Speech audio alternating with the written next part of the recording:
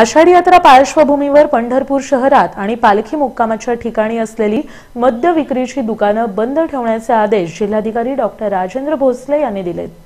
आषाढी यात्रा पार्श्वभूमीवर पंढरपूर शहरात आणि पालखी मुक्कामाच्या ठिकाणी शांतता, कायदा, सुव्यवस्था अबाधित राहावी यासाठी जिल्हाधिकारी डॉक्टर राजेंद्र भोसले यांनी महाराष्ट्र दारूबंदी अधिनियम 1949 मधील कलम 142 अन्वये सर्व मद्य विक्री अनुज्ञप्ती बंद ठेवण्याचे आदेश दिले आहेत। या आदेशानुसार पंढरपूर शहरात आषाढी एकादशी निमित्त दिनांक 22 ते 24 जुलै या कालावधीत सर्व मद्य विक्री अनुज्ञप्ती बंद ठेवावीत।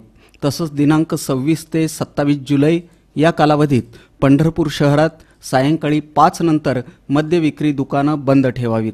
संत ज्ञानेश्वर महाराज आणि संत तुकाराम महाराज पालखी मुक्कामाच्या ठिकाणी दिनांक 17 जुलै रोजी नातेपुते, दिनांक 18 जुलै रोजी माळशिरस, अकलूज, दिनांक 19 जुलै रोजी वेळापूर, बोरगाव, श्रीपूर, माळीनगर, दिनांक 20 जुलै रोजी भंडीशेगाव, पिराची कुरोली आणि दिनांक 21 जुलै रोजी वाखरी येथील सर्व मद्य विक्री अनुज्ञप्ती पूर्ण दिवस बंद ठेवण्याचे आदेश देण्यात आले आहेत।